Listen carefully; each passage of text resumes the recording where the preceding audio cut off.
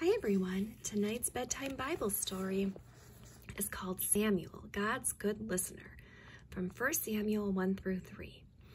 Hannah loved Samuel with all of her heart. She knew he was chosen by God from the start.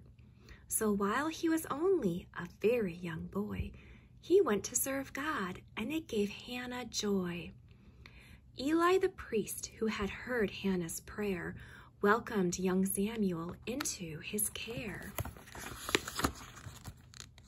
Samuel spent time in the temple with God, serving and praying each day.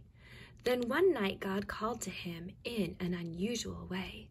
Samuel heard his name out loud. He ran to Eli and said, "Here I am."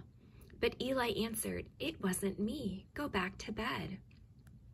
A second time Samuel heard his name, so he ran to Eli's side. "Here I am, you called to me." Eli said, "I've not even tried." After 3 times, Eli knew Samuel was hearing God's call. He told Samuel, "Answer him, son. God's word is the greatest of all."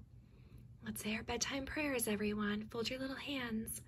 Say, "Dear God, thank you for giving me the Bible to read. It's filled with your words for me. We love you. Amen." Sweet dreams, everyone.